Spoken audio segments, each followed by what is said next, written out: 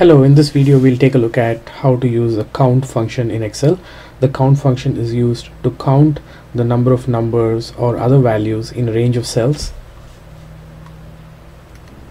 In this example, we'll use this range of cells A2 through A8. So here's a formula for that in the cell C4.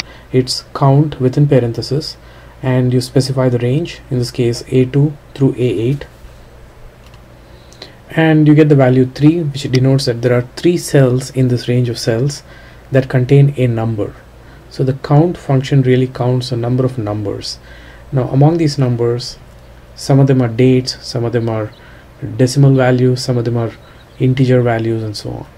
So you can see that a date is counted as a number by the count function.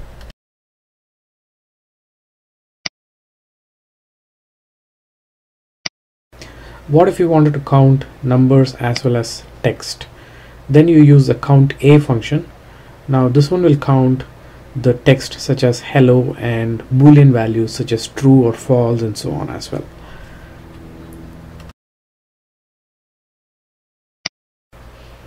Using the count A formula, as you can see here, includes all values that are not blanks, including dates, text such as hello, and boolean values such as true or false, and also the division by 0 error message that you see in the cell A8.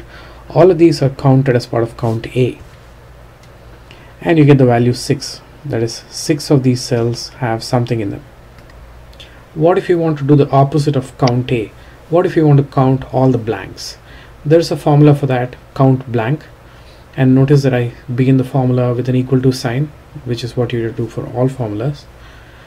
And now you specify the range, cells A2 through A8, and it's going to give you the number 1 because there's one cell that is a complete blank.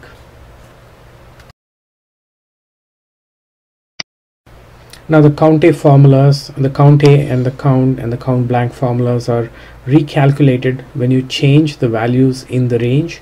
So for example, here I'm going to delete the 56 number in the cell A5, and when I do that, the total number of numbers is now reduced from 3 to 2, as you can see in cell C4, and the total number of blanks is increased from 1 to 2, as you can see in the cell C6.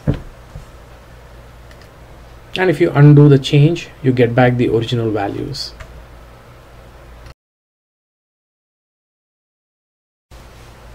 So that's it for now. I hope you enjoyed this. Thanks for watching.